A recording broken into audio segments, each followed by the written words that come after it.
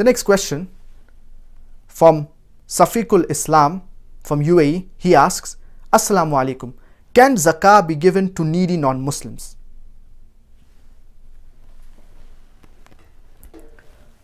Allah subhanahu wa ta'ala says in the glorious Quran in Surah Tawbah chapter number 9 verse number 60, إنما الصدقات للفقراء والمساكين والعاملين عليها والمؤلفة قلوبهم وفي الرقاب والغارمين وفي سبيل الله وابن السبيل. That zakat can be given to the poor, to the needy.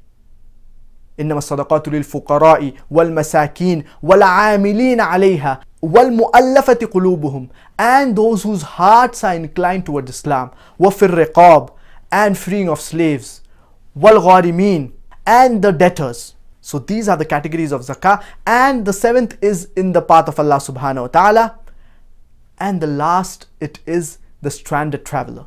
So these are the categories of zakah.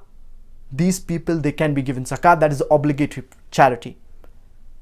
Zakah, obligatory charity, can only be given to Muslims. There is one category of zakah that can be given to non-Muslims, and that is mu'allafati qulubuhum, those whose hearts are inclined towards Islam. So if we see someone, his heart is inclined towards Islam, he is impressed with Islam, we feel that he is going to accept Islam, zakah can be given to this person. So in short, zakah is only meant for Muslims. It cannot be given to non-Muslims except for one category of zakah, that is mu'allafati qulubuhum, those whose hearts are inclined towards Islam. Zakah can be given to them.